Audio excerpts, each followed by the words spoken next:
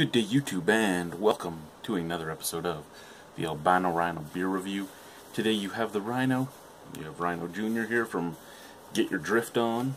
Thank you very much for that great Rhino. You have the El Yucateco hat. El Yucateco is a hot sauce company. I was sent this hat for free, so I can't complain all that much. But I'm curious how long they had this hat before they sent it to me. Because as much as I like it, this hat, which does say it is a Hardy hat, Caps Hardy. Sorry, Caps Handy. Caps Handy. Look at this. Hear that? The whole brim of the cap is just so brittle that it's just falling apart. And I haven't had this for very long. I think they sent it to me like a year and a half, maybe 2 years ago, and it doesn't go outdoors, doesn't go in the wash, doesn't, look at that.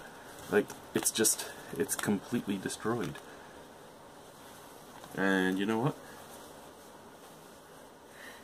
That's how we're going to wear it. Yeah, okay, so today we're going to drink a beer. Today's beer is going to be from the Mill Street Seasonal Sampler. This is their Big League IPA. The Big League IPA. So, the Spring Sampler came with the Big League IPA, Big League IPA, the Don Valley Bench, and maple beer, the Madawaska Maple. So, all that being said, it was a 6-pack, 2 of each beer. Much better than getting just 2 seasonals and then 4 of the regular stuff. I don't know if just for once Steve and the group knew what to do, or if it had to be bought out by Labatt before they do it like that. Originally they did have one where it was 3 of each beer, which I think was too much. You just had 2 seasonals, 3 of each. But this is just a nice way to do it. You get a good selection, and if you don't like the beer all that much, you only have 1 to give away. You can knock on your neighbor's door. Hey Joe, you want to try this beer? Alrighty, so we're drinking it out of the Old Speckled Hen glass, which is basically just a nothing glass. Lots of carbonation moving in there. That's not actually carbonation stuck to the sides. That's carbonation rising. Little off-white head, big bubbles, big snap, crackle, pop. Looks good, nice orangey color. Smell. What's the ABV on this? I forgot to tell you guys. ABV is 7. We have a 7% alcohol ABV here. Really kind of smells syrupy.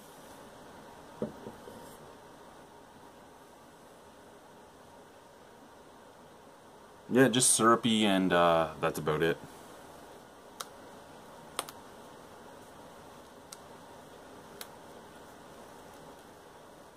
Let's drink the beer. Cheers.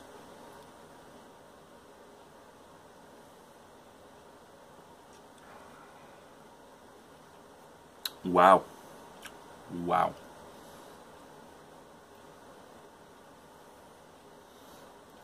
More flavor than a lot of recent Mill Street beers, but still mellow enough that almost anybody could go out and drink it. Very syrupy sweetness on the forefront. It isn't like it isn't really roasted malt as much as like a syrupy sweet malt. Big grapefruit notes, both of skin and flesh, and then a very earthy, dirty background.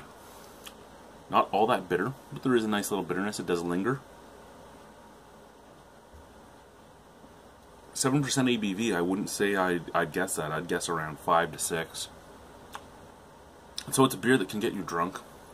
It's a beer that has okay flavors.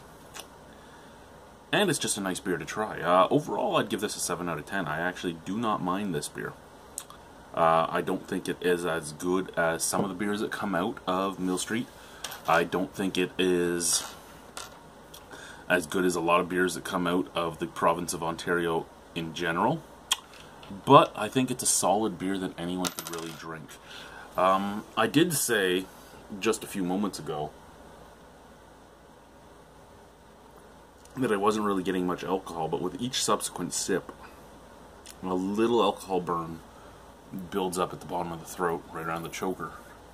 But I mean, that's okay with me too. Alrighty guys, thank you very much for watching. Have a wonderful evening. Bye-bye.